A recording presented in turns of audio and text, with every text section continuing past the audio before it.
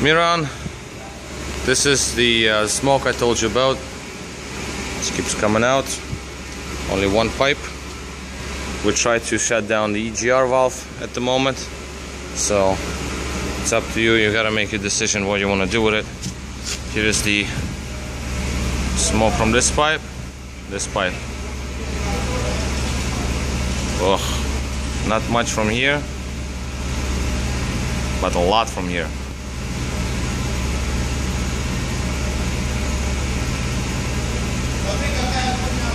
Just so you know.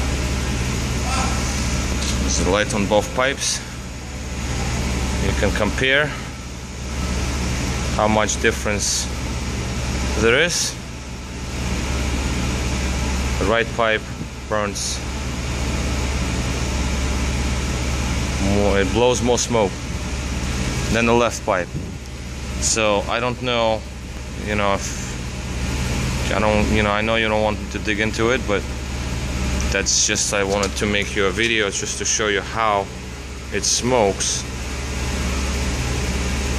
and you can make your decision. Now in the shop here,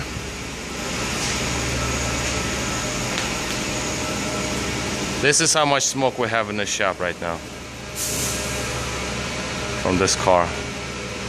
As you can see, smokes a lot, but it's been running for a little bit. Temperature is good, actually. Temperature we have is 80. One second, let me pause this for a second. Okay, so temperature is good. As you can see, 80.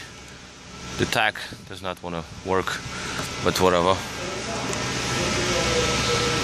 It smells like kind of a sort of a burnt rubber kind of smell in a way, so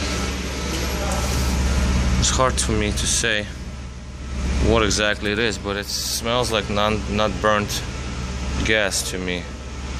But readings I'm gonna show you in the next video. I'll show you what readings come up. The readings are perfect on both sensors, so this thing is not right.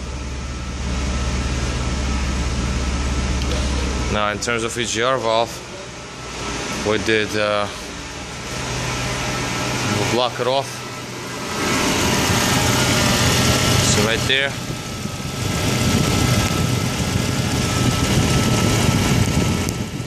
blocked off the EGR valve, so